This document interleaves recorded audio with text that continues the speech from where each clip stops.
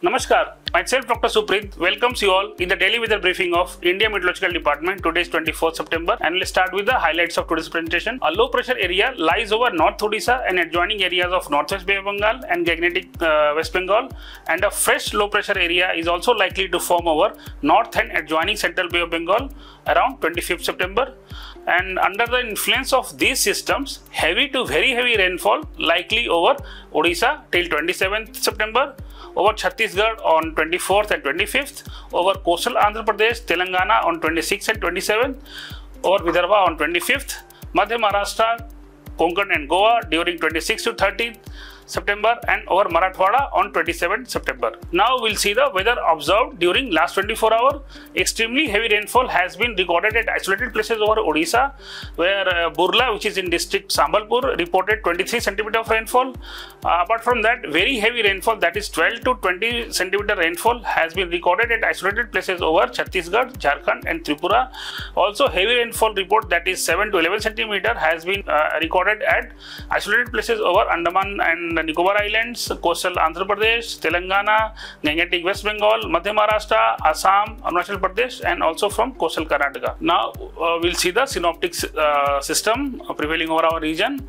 The low pressure area over North Odisha and adjoining areas of Northwest Bay of Bengal and Gangetic West Bengal persisted over the same region today also, and the associated cyclonic circulation also extend up to the middle and upper tropospheric level. The system is likely to persist over the same region and also become less marked during the next 12 hours.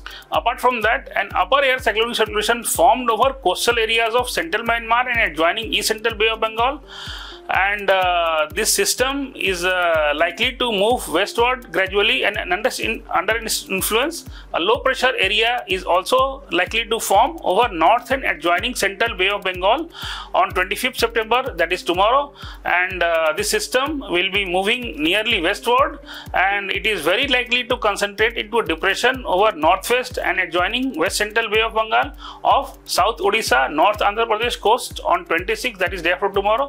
It is very likely to cross South Odisha, North Andhra Pradesh coast around 27th September. Apart from that, there are a couple of more upper air cyclonic circulation one over central parts of Madhya Maharashtra and one over northeast Assam and neighborhood. And then regarding monsoon withdrawal, the southwest monsoon has further withdrawn from remaining parts of Punjab, Haryana, Chandigarh and Delhi, some more parts of Gujarat and Rajasthan, and some parts of Madhya Pradesh, Uttar Pradesh, Uttarakhand, Himachal Pradesh and Jammu and Kashmir as of today.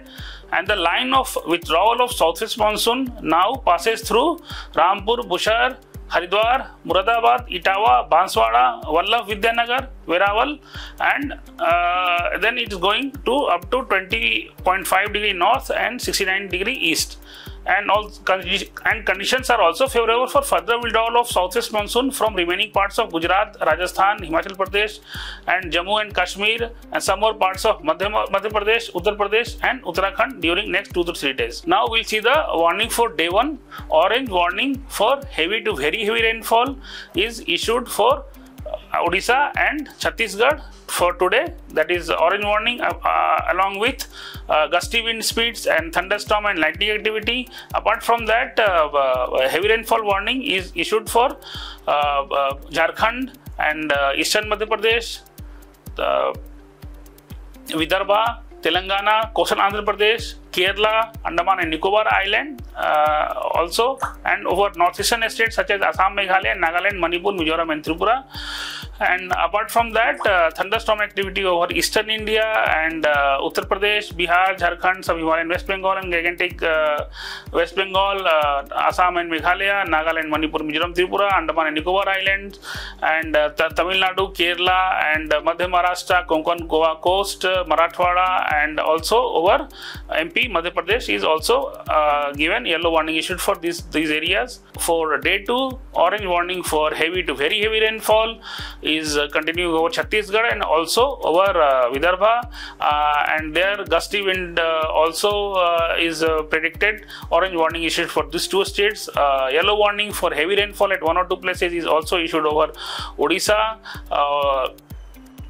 coastal Andhra Pradesh, Telangana, Marathwada, Madhya Maharashtra, and Konkan and Goa coast, and Andaman and Nicobar Island, and also over Nagaland, Manipur, Mizoram and Tripura, over South India, Tamil Nadu, Kerala, Lakshadweep.